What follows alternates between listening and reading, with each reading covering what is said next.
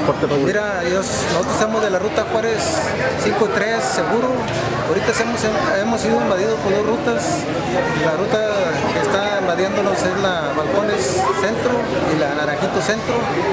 Ya hemos estado platicando con el licenciado Marcos Olivares, que es el responsable del transporte público, y no hemos visto solución de su parte, y todavía seguimos nosotros tratando de dialogar para que el problema no llegue a mayores, y esperemos de que el licenciado, ahorita que tenemos otra vez otra reunión con él, y ya nos pueda resolver el problema pues, de los que nos invaden allí, pues es una ruta completa. No tengo la cifra completa, lo más que tengo es la cifra de nosotros, que nosotros tenemos 22 camiones en la ruta Juárez 5 seguro y en la Juárez 3 seguro 32.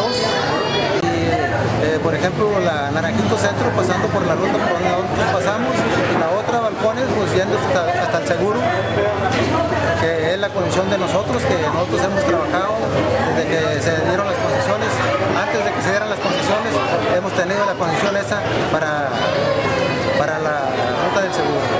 Nosotros no caminamos, no pasamos para el centro, nos vamos por la línea del gas, ir al seguro, y esa ruta que metieron ahora en la mañana, que nos amaneció invadiéndonos, pues está yendo hasta el seguro. De por sí con la crisis estamos afectados, más con esta invasión, pues no es lo mismo de que no se vale. Por eso tenemos cada quien su ruta para no afectarnos con el pasaje, mismos peleando. Cada quien tiene su ruta y se debe de respetar más que nada.